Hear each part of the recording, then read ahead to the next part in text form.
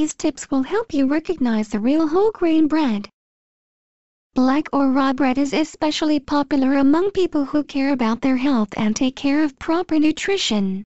Such bread should be produced from whole grain flour, which contains all the nutrients.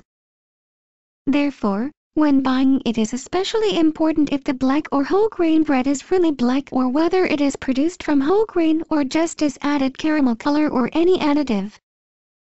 An anonymous baker who is too well acquainted with the method of coloring the bread describes the color of the so-called black bread is accomplished with adding all kinds of stuff: coffee, cocoa, artificial colors, red wine, etc. Methods that serve producers are different, just to save and earn. Raw bread can be called only the bread that contains at least 30% rye flour. In raw bread, the gluten quality is poor, which is healthy, and comes to the cracking of the bars of gluten, and when baking it is impossible the water to evaporate from it. The result is a condensed structure of the real raw bread. In wheat, gluten dough quality is significantly better. The result is shaky and a restructure, resulting in softer bread.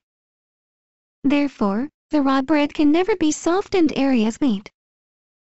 Put water in the middle of a piece of black bread. If the bread gets whiter, and the water darker, then it is colored.